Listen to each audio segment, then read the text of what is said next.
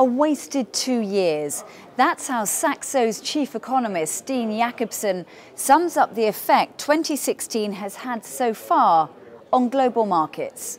3 weeks into 2016, we have lost all of the gains from 2015 and 2014. And if you think about the whole exercise of quantitative easing being that you inflate the assets, of course it is wasted time that it takes merely 3 to 4 weeks to take away what 2 years of endless printing from central bank has set in motion. Underneath that, of course, we are still lacking the fiscal response. We are also missing really the mandate for change, which we continue to talk about in our macro pieces. But, warns Steen, don't blame it all on China. I'm confused by the present sort of excuses and the excuse being made of China. China slowing down is not new news to anyone in the marketplace. If so, they need to have all of their school money back.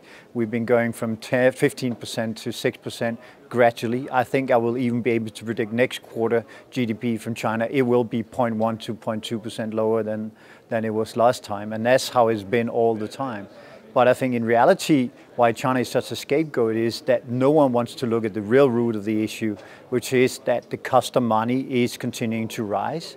And as we have the most potent central bank in the world, Federal Reserve, insisting on 3 to 4 rate hikes, or in total 75 to 100 basis points worth of hikes in 2016, the price of money and the trajectory of the price of money remains to the upside. That is what's costing the corporation profit.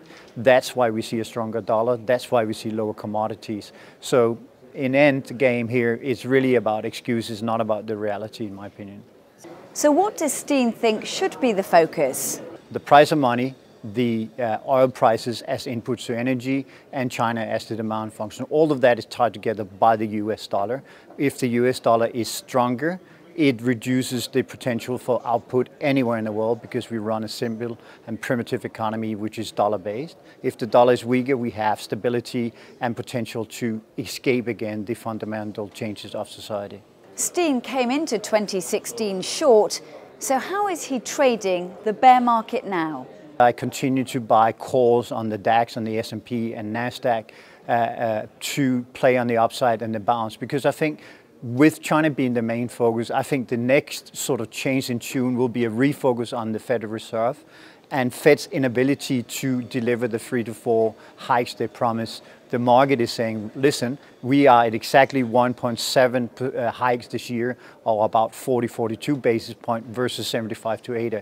So we are in a Mexican standoff. Whoever blinks first is going to keep the serving right in terms of where the market goes next, i.e. if Fed backs down, the market will find support.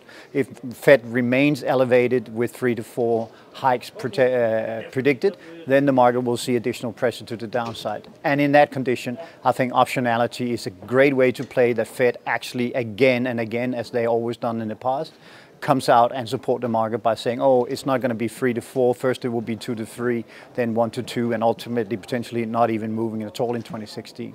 So I think you play that side, but I think there are fundamental value across the board, especially in the sectors like credit, the yield, the effective yield you have on a lot of the credit derivative products right now in the ETF space is very interesting.